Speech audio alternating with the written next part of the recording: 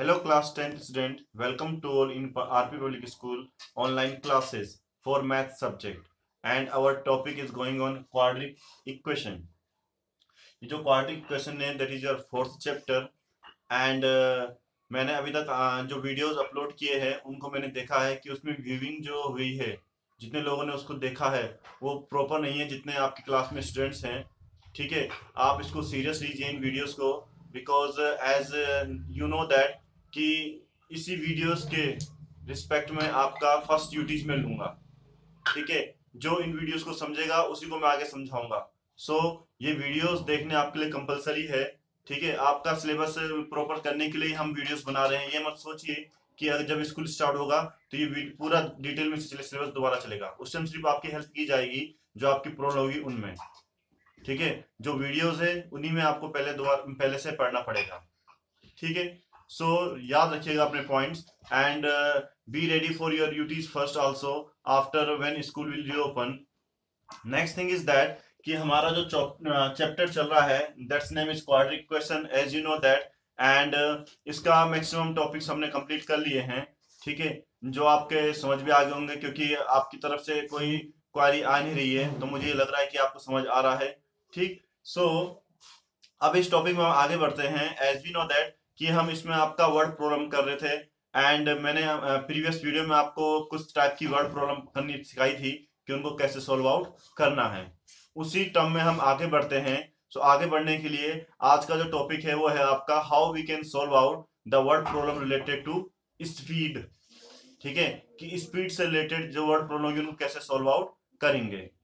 ठीक है, ये ध्यान रखना अभी इस चैप्टर में ये जो मैं टॉपिक्स बता रहा हूँ आपको वर्ड प्रॉब्लम वाले वो यहाँ पे कम हो, पर अभी दूसरा चैप्टर आएगा वहां भी वर्ड प्रॉब्लम वैसे ही आएंगी तो वहां भी वो सॉल्व करने के लिए यही मेथड आपको यूज करने हैं।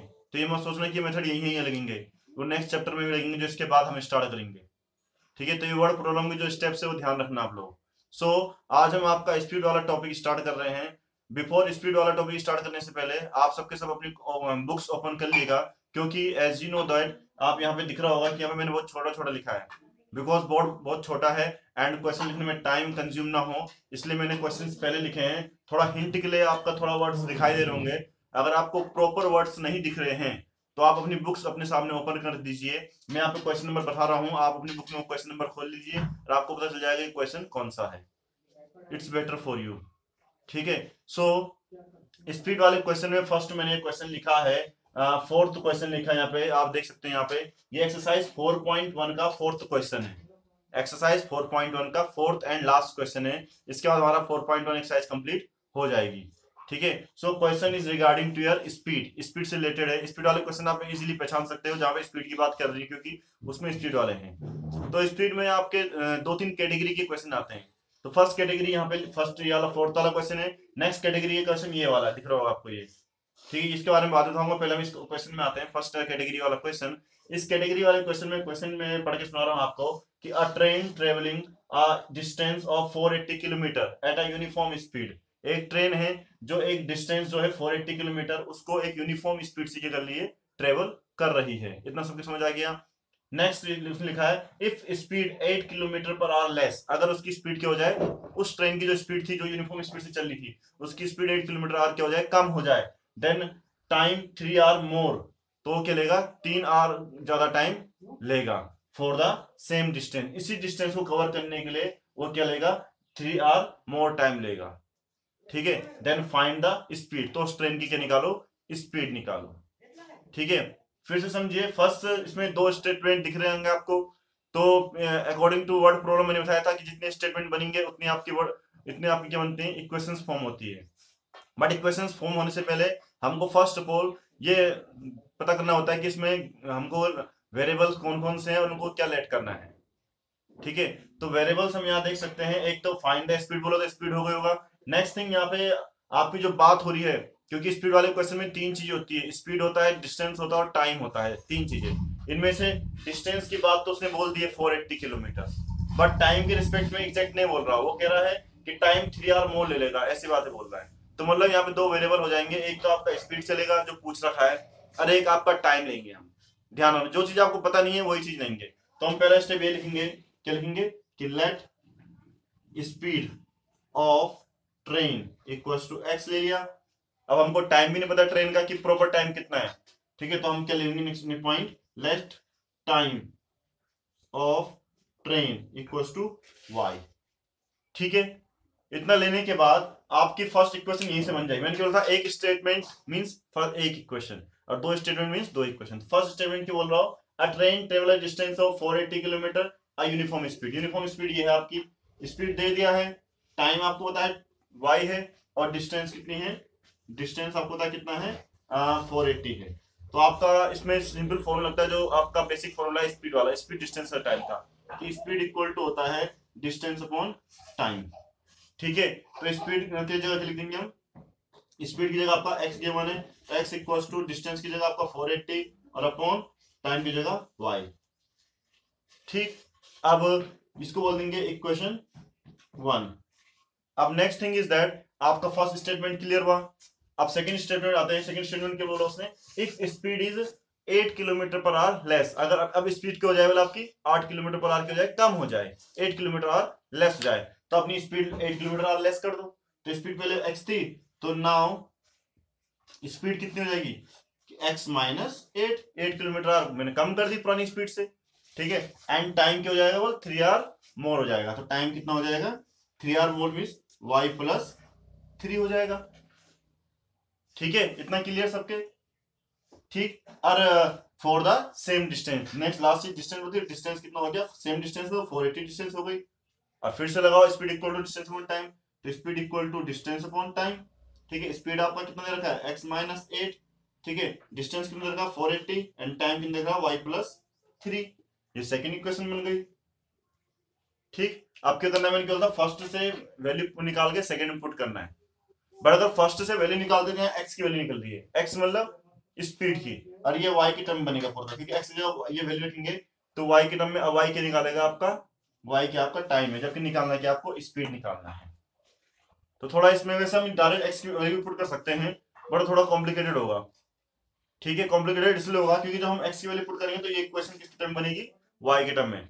तो y की टर्म बनेगी तो y का आंसर निकलेगा, तो y का आंसर निकलेगा, तो y क्या है आपका यहाँ पे टाइम है, तो टाइम निकल जाएगा वहां से, जबकि आपको निकालना क्या है, स्पीड निकालना है। तो वहां से हो सकता है कि जब आपका टाइम निकल जाए तो टाइम को कहीं भी पुट कर दो, फर्स्ट में या सेकंड में, टाइम मतलब जो y निकलेगा उसको यहाँ पुट कर दो चाहे यहाँ पुट कर दो, आपका x निकल जाएगा। ठीक है, चलो वही कर लेते हैं हम, क्योंकि उसमें थोड़ा ज्यादा कैलकुलेशन की जरूरत इसलिए नहीं पड़ रही। तो ये हम यहाँ से x की वैल्यू यहाँ पुट करते हैं, तो x की वैल्यू पुट करेंगे तो बन जाएगा 480 upon y minus 8 equals to 480 upon y plus 3। ठीक है, अब क्या कर दो, इसका एलसीएम ले लो, यहाँ एलसीएम लिया तो y एलसीएम आ गया, तो आ गया 480 minus 8y equals to 480 upon y plus 3। ठीक है, अब क्या करो, क्रॉस मल्टीप्लाई करो, तो इधर हो जाएगा ये, क्रॉस मल्टीप्लाई करेंगे तो 480y इक्वल्स टू हो जाएगा 480 minus 8y into y plus 3। ठीक है, अब इनको मल्टीप्लाई करो आपस में, तो इसको y को इससे करेंगे तो 480y हो गया। ठीक, फिर इसको इससे करेंगे तो हो जाएगा प्लस का 3 जीरो का 3 जीरो का 0।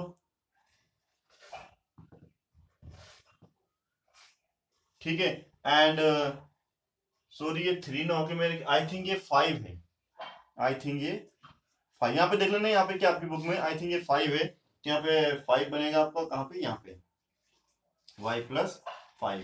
ठीक है, और यहाँ पे आपका 5 बनेगा, y प्लस 5। ठीक, तो ये हो जाएगा आपका 40 और 2400।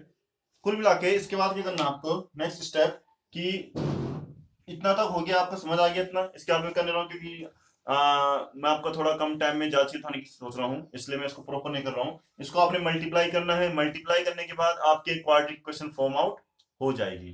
क्वाड्रेटिक इक्वेशन जैसे ही फॉर्म आउट हुआ, उसके बाद आपका बेसिक स्टेप आपको पता है कि उसको क्वाड्रेटिक के जो इक्वेशन को सोल्व करने के मेथड्स है उनसे सोल्व आउट करने हैं। ठीक है, जो आपका यहाँ से y की वैल्यू निकलेगी, उस y की वैल्यू को यहाँ पुट कर देना, जैसे यहाँ पुट करोगे तो यहाँ से x की वैल्यू आ जाएगी, तो वही आपका क्या हो जाएगा, स्पीड हो जाएगा। ठीक है, समझ आया क्वेश्चन ये?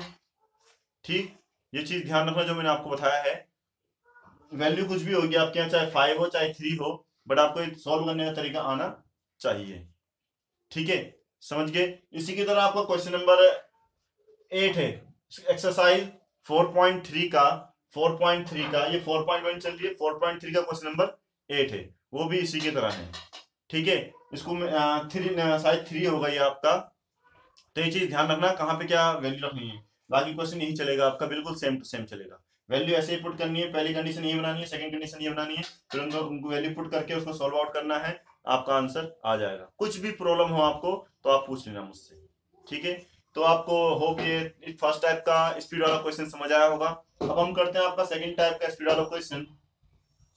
सेकंड टाइप का जो स्पीड वाला क्वेश्चन है वो आपका रिलेटेड है 4.1 से नहीं, क्योंकि 4.1 मैंने बोल दिया आपका हमने कंप्लीट कर दिया है। अब आता है आपका सेकंड वाला क्वेश्चन 4.3 एक्सरसाइज का। एक्सरसाइज 4.3 का ये क्वेश्चन नंबर 10 है आपका। ठीक है, सो एक्सरसाइज 4.3 का क्वेश्चन नंबर जो 10th है वो स्पेशल टाइप का ही क्वेश्चन है। इस टाइप का मतलब ये इकलौता क्वेश्चन है, इसमें और कोई कैटेगरी नहीं है। तो इसको मिसलेनियस में बोल सकते हैं, या इसको करना सीख लीजिए आप कैसे करना है इसको। ठीक है, ये इकलौता टाइप का क्वेश्चन है, ये आएगा तो बिल्कुल ऐसे ही आएगा, बाकी इसमें कोई चेंज नहीं हो सकता। तो उन्होंने बोला है यहाँ पे, क्या बोला है उसने कि एन एक्सप्रेस लिखा मैंने यहाँ पे, N express train takes 1 our less than passenger train travel 132 kilometre. एक एक्सप्रेस ट्रेन है, ठीक है, एक्सप्रेस ट्रेन आप जानते हो। ठीक है, वो क्या कर रही है, 1 घंटा कम टाइम ले रही है, किससे, पैसेंजर ट्रेन से, एक 132 किलोमीटर ट्रेवल करने के लिए। ठीक है, बिटवीन मैसूर टू बैंगलोर, मैसूर से बैंगलोर जाना है, जिसकी डिस्टेंस कितनी है, 132 किलोमीटर है। और उसको डिस्टेंस को ट्रेवल करने में एक्सप्रेस ट्रेन पैसेंजर ट्रेन से कितना टाइम ले रही है, 1 आवर कम टाइम ले रही है। हमको सबको पता है कि एक्सप्रेस ट्रेन की स्पीड ज्यादा होती है तो टाइम कम लेगी। ठीक है, तो ये फर्स्ट कंडीशन ये बोली उसने, क्लियर। नेक्स्ट कंडीशन बोली उसने, if average speed of express train 11 kilometre per hour more than the passenger train. अगर एक्सप्रेस ट्रेन की स्पीड के बारे में बता रहे हैं यहाँ पे, अगर एक्सप्रेस ट्रेन की स्पीड क्या है, पैसेंजर ट्रेन से 11 किलोमीटर आवर क्या है, ज्यादा है। ठीक है, then find the both speed, तो दोनों की क्या बताओ, स्पीड निकालो। ठीक है, दोनों की स्पीड निकालनी है। तो फर्स्ट थिंग तो हमने यहाँ पे पता लगे, दोनों की स्पीड निकालनी, दोनों स्पीड लेनी पड़ेगी। तो हमने यहाँ लिख दिया late express train speed equal to x ले लिया, and passenger train speed equal to ले लिया वाई। ये स्पीड हो गई दोनों की। मैंने बोला था जो स्पीड डिस्टेंस, स्पीड वाले क्वेश्चन में 3 चीजें होती है, स्पीड, डिस्टेंस एंड टाइम। तो डिस्टेंस तो यहाँ दे रखा है 132 किलोमीटर परफेक्टली, बट टाइम के बारे में फिर ये बोल रहा है, ये टाइम का जो डिफरेंस है 1 आवर लेस बोल रहा है, ये दोनों के टाइम का डिफरेंस है, एक्सप्रेस और दूसरे टाइम का।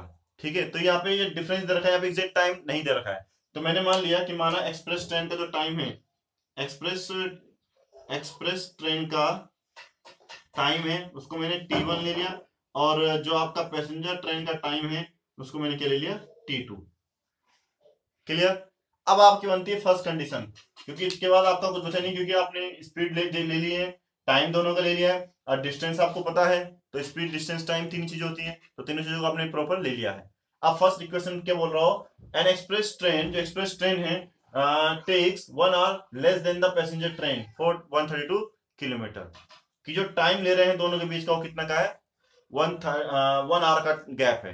तो मैं इसको बोल सकता हूं कि इसको T2 minus T1 equal to 1 our बोल सकता हूं, कि दोनों का टाइम का गैप कितना है, 1 आवर का है, कि 1 आवर पहले पहुंच जा रही हो। ठीक है, तो अब यहाँ वैल्यू पुट करेंगे, T2 मींस किसका टाइम, पैसेंजर का। तो टाइम का फॉर्मूला क्या होता है, टाइम इक्वल टू क्या होता है, स्पीड अपॉन, सॉरी टाइम का फॉर्मूला क्या होता है, डिस्टेंस अपॉन स्पीड होता है। यहाँ पे टाइम, इसका T2 का टाइम लिखेंगे, तो डिस्टेंस, T2 की डिस्टेंस कितनी है, डिस्टेंस दोनों के लिए सेम है 132, तो 132 अपॉन, इसके लिए स्पीड की बात करेंगे तो स्पीड कितनी है इसकी, y माइनस 132, इसका भी T1 का भी देखेंगे तो स्पीड, डिस्टेंस दोनों की क्या है, सेम है, तो 132 आएगा, और इसका स्पीड कितना है x, और इक्वल टू 1 आवर। ये स्पेशल टाइप का क्वेश्चन, इसको ऐसे करना है। ठीक है, ध्यान रखना, ये फर्स्ट इक्वेशन फॉर्म हो गई। ठीक, कि दोनों का टाइम का डिफरेंस 1 था, तो मैंने दोनों का टाइम निकाल दिया, ये फर्स्ट का टाइम है, ये सेकंड वाले का टाइम है। टाइम कैसे करके निकाला है, कि टाइम इक्वल टू होता है डिस्टेंस अपॉन स्पीड होता है, डिस्टेंस की जगह 132 आएगा, और इसकी स्पीड कितनी y है, क्योंकि T2 किसका टाइम था, पैसेंजर का, और ये फर्स्ट वाले का, दूसरे का टाइम है। ठीक, अब आता है सेकंड इक्वेशन। सेकंड इक्वेशन के लिए बोला है if average speed of a express train is 11 kilometre per hour more than passenger train. ठीक है, जो एक्सप्रेस ट्रेन की स्पीड है, एक्सप्रेस ट्रेन की स्पीड क्या है, एक्सप्रेस ट्रेन की स्पीड x है, जो x है वो क्या है, बराबर है पैसेंजर ट्रेन के 11 kilometre plus more than. Express train की स्पीड कब बनेगी, जब पैसेंजर ट्रेन में क्या है 11 किलोमीटर पर आने की स्पीड के जुड़ जाएगी, तब वो एक्सप्रेस ट्रेन की स्पीड बन जाएगी। ठीक है, ये बात समझे कि the average speed of express train is means equal to का साइन y प्लस 11, इसे बोल देंगे इक्वेशन 2। अब इसकी वैल्यू यहां पुट कर देंगे आप, x की वैल्यू क्या कर देंगे, यहां पुट कर देंगे, तो आ जाएगा 132 upon y minus 132 upon x जगह क्या लिख देंगे हम, ये y प्लस 11 इक्वल टू 1। ठीक है, यहां से ही आ गया आपका ये वैल्यू पुट करके। क्लियर। अब इसमें एलसीएम लोगे आप, तो एलसीएम बनेगा y इंटू वाई प्लस 11, ठीक है, और इक्वल टू 1। अब एलसीएम लोगो तो ये यहाँ मल्टीप्लाई और ये यहाँ होगा, तो ये हो जाएगा 132 into Y plus 11 minus 132y minus 132y। ठीक है, इसको अंदर मल्टीप्लाई करोगे तो बन जाएगा 132y plus 132 into 11 minus 132y equal to, इसको भी इधर कर दो तो ये y इंटू वाई प्लस 11 हो जाएगा। ठीक है, 132y से 132y कैंसिल हो गया, 11 2 जा 22, 2 कैरी, 11 3 जा 33, 33 जा 2 35, 3 कैरी, 11 1 जा 11 और 3 14, 1452 equals to Y square plus 11y। इसको इधर ले जाओ तो ये क्या बन गया, Y square plus 11y minus 1542 और इक्वेशन में क्या गया 0। ये एक आपकी क्या बन गई है, क्वाड्रेटिक इक्वेशन फॉर्म आउट हो गई है, as you can see here. अब क्वाड्रेटिक इक्वेशन बन गई है, फिर इसको क्या करो, इसकी वैल्यू निकालो y की। ठीक है, y की वैल्यू यहाँ निकल जाएगी, क्वाड्रेटिक इक्वेशन आपको सॉल्व करनी आती है। y की जब वैल्यू निकल जाए तो इनमें से कहीं भी एक जगह पुट करनी, यहाँ पुट कर देना तो x की भी निकल जाएगी, दोनों की क्या निकल जाएगी आपकी, स्पीड फाउंड आउट हो जाएगी। ठीक है, समझ गए, ये क्वाड्रेटिक इक्वेशन बनी। थोड़ा कैलकुलेशन बनी यहाँ है, इसकी थोड़ा कैलकुलेशन यहाँ है, उसके बाद जैसे क्वाड्रेटिक इक्वेशन बनेगी उसके बाद आपका आता है करना सोल्व, कैसे सोल्व करते हैं। सोल्व किया, y की वैल्यू निकलेगी, यहाँ से y की वैल्यू निकली, उसको आपने दो जो इक्वेशन बनी है वो कहीं पुट करो, आपका x की वैल्यू भी आ जाएगी, x वैल्यू आ गई, दोनों की स्पीड निकल गई है। ठीक है, समझिए क्वेश्चन ये क्या करना है इसमें, इसको ढंग से समझ लेना क्योंकि इसका सिंगल टाइप का क्वेश्चन है। ठीक है, सो ये स्पीड वाले क्वेश्चन इस चैप्टर में इतने ही है। इसके बाद हमारा नेक्स्ट टाइप का क्वेश्चन आता है, ये वैसे मिसलिनियस में आता है जो नेक्स्ट टाइप का है, बट इसके दो तीन सेम टाइप के क्वेश्चन देखे, इसलिए मैंने इसको कराना सोचा आपको कराने के लिए। तो नेक्स्ट टाइप का क्वेश्चन किससे रिलेटेड है, आपका पाइथागोरस थ्योरम से रिलेटेड है, ध्यान रखना। पाइथागोरस थ्योरम कहाँ लगती है, आपके राइट एंगल ट्राइंगल में। ठीक है, तो नेक्स्ट क्वेश्चन के लिए आपका मैंने आगे लिखे पॉइंट कि एक्सरसाइज 4.2 का फिफ्थ क्वेश्चन देखेंगे हम। एक्सरसाइज 4.2 का फिफ्थ क्वेश्चन। बेटे ध्यान रखना, मैं एक्सरसाइज को होच पोच कर रहा हूं, तो मेन चीज आपको ये याद करने की जरूरत नहीं कि एक्सरसाइज क्या चल रही है, मेन चीज आपको इस जरूरत है कि वर्ड प्रॉब्लम किस किस टाइप्स के आ रहे हैं, उन वर्ड प्रॉब्लम के अकॉर्डिंग चलो। जरूरी नहीं है आपको सारी एक्सरसाइज सीक्वेंस में करनी है, आपको जिस टाइप से क्वेश्चन आ रहे हैं आप ऐसे भी कर सकते हो जैसे मैं आपको करा रहा हूँ कि छोटा सा एक्सरसाइज लिख दिया वहां पे और क्वेश्चन नंबर डाल दिया और सेम टाइप के क्वेश्चन एक साथ करते रहे, तो इससे आपको क्या बनेगी, कंटिन्यूटी बनी रहेगी। अदरवाइज क्या हो रहा है, एक क्वेश्चन यहाँ है, एक क्वेश्चन दूसरे एक्सरसाइज में है, तो आप यहाँ करोगे तो वहां तक भूल जाओगे, इसलिए सारे क्वेश्चन एक साथ करके चलो। तो मैं आपको बता रहा हूँ यहाँ पे आपका कि नेक्स्ट क्वेश्चन है आपका 4.2 एक्सरसाइज का question number 5th, that is related to your Pythagoras theorem.